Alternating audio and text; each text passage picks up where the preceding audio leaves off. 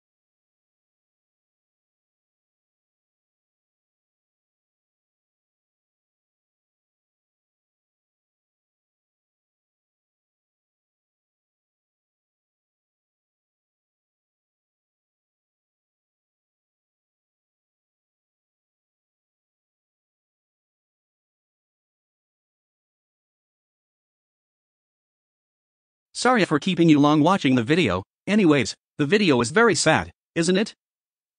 And I feel very bad for the victim. His last word is goodbye.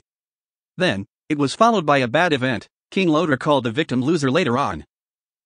The duration was originally set for 12 days, but for not keeping any longer, it was now set to 3 days.